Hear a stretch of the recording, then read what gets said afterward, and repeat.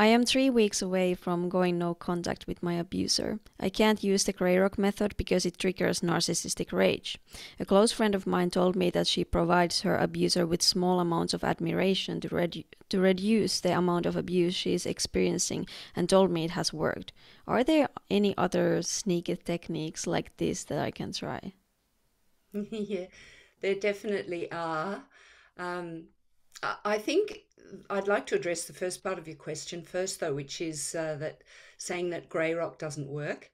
So I'm just wondering what your definition of grey rock is, if it's triggering rage.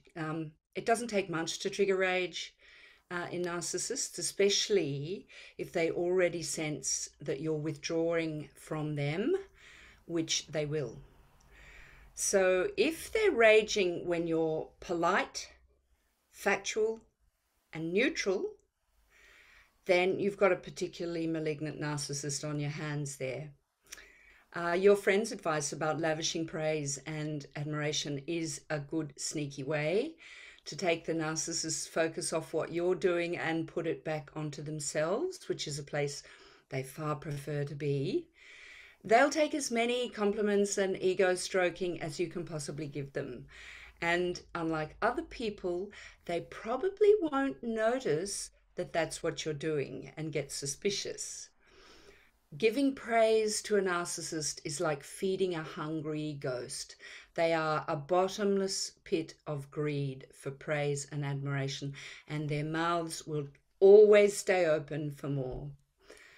So if you have to be around this person before you go no contact, then take every opportunity you can to make things like conversation, watching the television, social media posts, all that sort of stuff, any interaction, all about them. Get in before they do.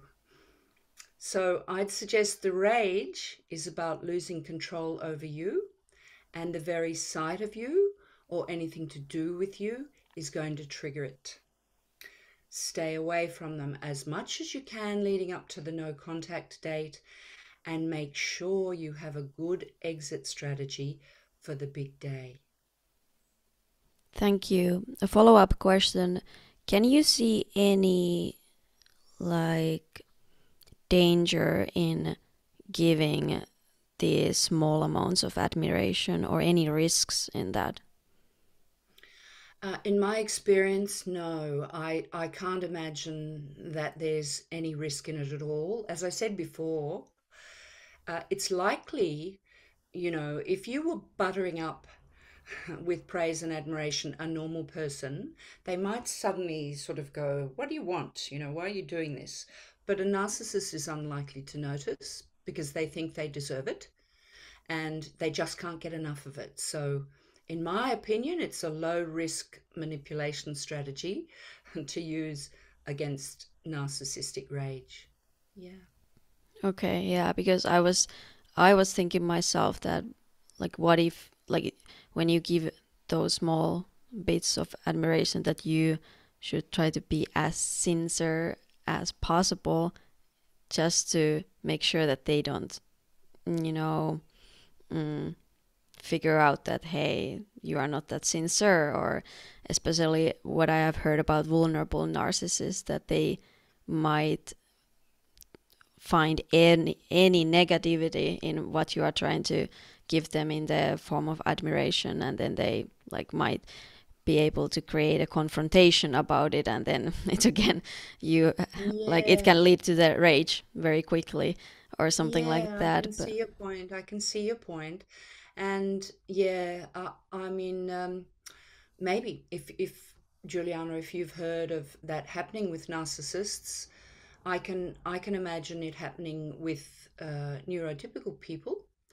But if you're dealing with a narcissist that is already extremely paranoid about the way in which people interact with them, I guess there could be a risk there. So like with every answer to any of these questions, it does depend on the individual narcissist.